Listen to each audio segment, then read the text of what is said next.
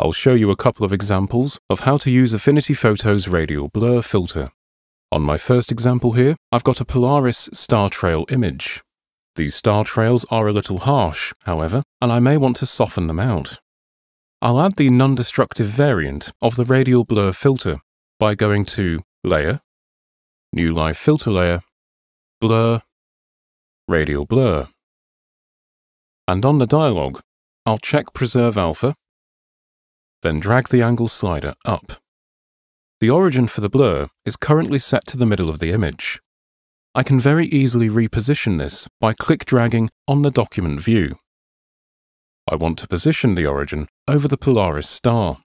The easiest way to do this is to actually reduce the amount of blur, click-drag over the star, then increase the amount of blur again.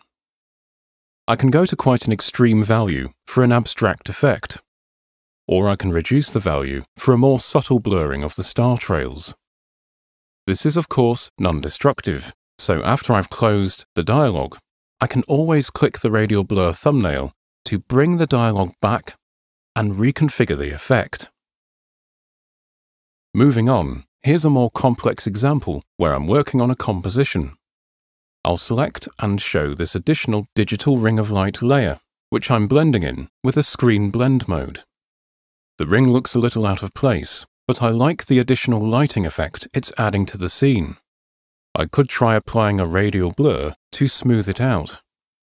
Once again, I'll go to Layer, New Live Filter Layer, Blur, Radial Blur. And because I've added the filter to a content layer, such as an image or pixel layer, it child layers by default, which is ideal for this scenario. I'll start dragging the angle slider up to blur the detail.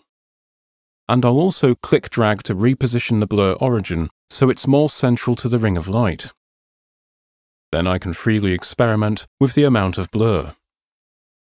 Again, if I want to revise the effect after I've closed the dialog, I can just click on the thumbnail again and change the angle slider.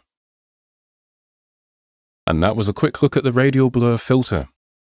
I hope you found it useful, and thank you for watching.